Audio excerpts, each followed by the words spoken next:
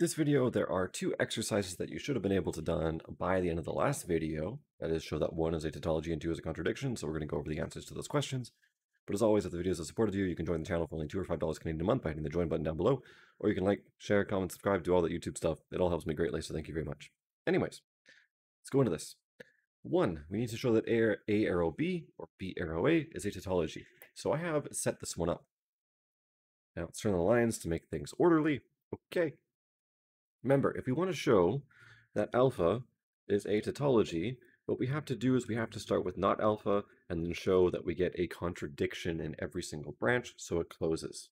Because remember, tautologies are always true, and in order to close a tree, we need something that's false. We need contradictions in there. So what I've done is I have negated this. So A arrow B or B arrow A, I have negated this to start. Okay, so our first step is going to be lines 2 and lines 3, and that's going to be not or decomposition on line 1. So at this point, if we have not x or y, this means that we get not x and not y.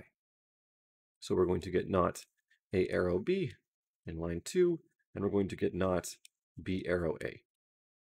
Now this is incredibly convenient because we know that a conditional, not A arrow B, is true when A arrow B is false, which means that A is true, and this means that B is false, which is the same thing as saying that not B is true. So for lines 4 and lines 5, if we just take a look at 2, that means we're going to get A and we're going to get not B. So this comes from 2, and this is not arrow decomposition. Now in lines 6 and 7, we can repeat the same thing with not B arrow A, which is going to give us B, and it's going to give us not A, and from line 3, that's going to be not arrow decomposition. Now this is incredibly convenient, because not only do we have one contradiction with A and not A, but we have another contradiction with not B and B. So at this point, our branch is closed, and therefore we know that what we looked at is a tautology. So here's what the proof looks like without any of our lines on the page. As you can see, this was a nice and straightforward proof, and this is really just intended to make sure that you have the setup correct, which is taking alpha, our woof, and negating it to prove tautologies. If you did not do that, this will not close, and you would have found an open tree very early. So let's do number 2. Not A arrow B arrow C, if and only if A arrow B arrow A arrow C. We want to show it's a contradiction, so we just take the woof and we start it. I also did the first step, which is not if and only if decomposition, because these are quite long woofs and I wanted to make sure they were neatly written. So basically, if you have not P if and only if Q, this means you have two different possibilities. Either P is true and Q is false, or P is false and Q is true, which basically means our values differ. So in the left case, we've taken not on the first one, and in the right case, we took not on the second one. So let's continue on with this. Let's do not arrow decomposition first, because that's going to be easiest for everyone. So this means that the antecedent will be true. So in the case of 2, A will be true, and not B arrow C will be true. So we're going to do the same thing on the right side with not A arrow B arrow A arrow C. So we know that A arrow B will be true, and then not A arrow C will be true as well. Or A arrow C will be false, which gives us not A arrow C being true.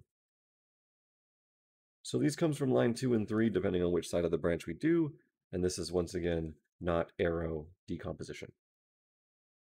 Now we're going to keep going with this, because we can do not B arrow C, not A arrow C, and we can break this up already. So we're going to get B and not C on the left, and we're going to get A and not C on the right. So both of these come from 5, and this is, once again, not arrow decomposition. Okay, at this point, we just have some complex things, so we're going to have to do some branching. But is there anything nice that I can still take care of?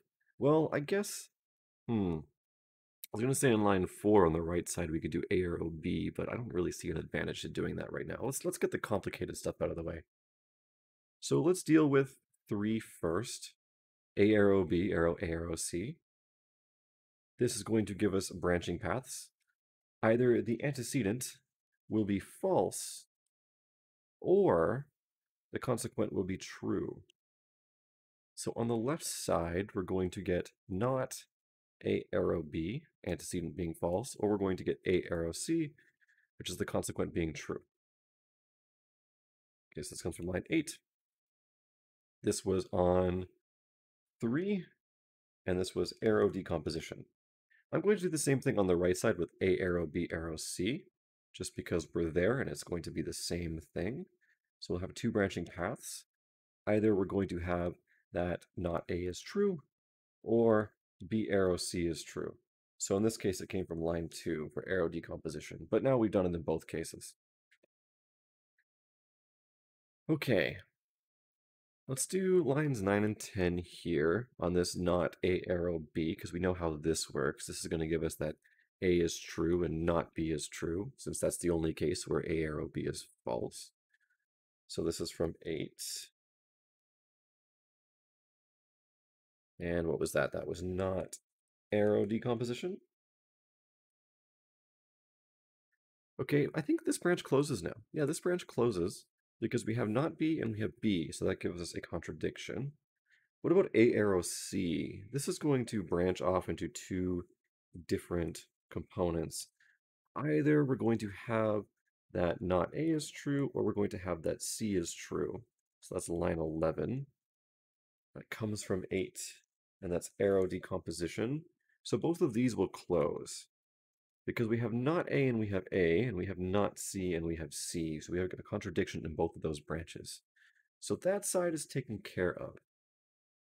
What about the right side? Oh, look, I missed something. We have not A closing because we have A and not A. So really all we have left to do at this point is B arrow C. Well, let's do this then.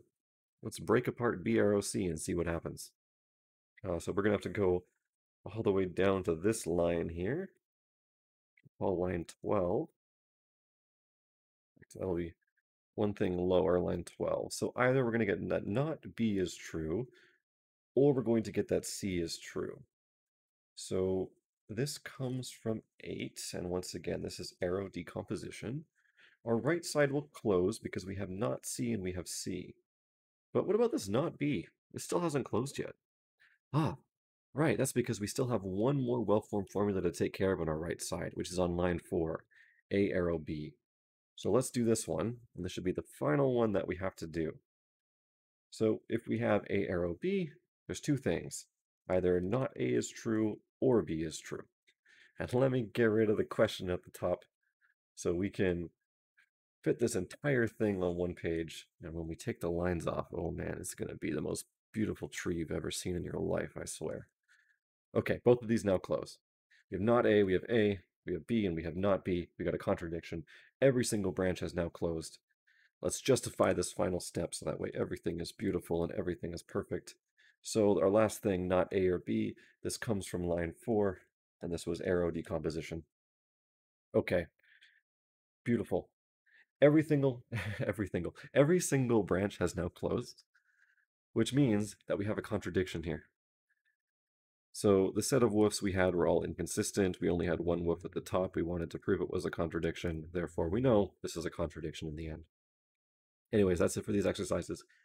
As you can see, the more operators you have in your woof, the longer the tree's going to get, the more complicated it's going to get.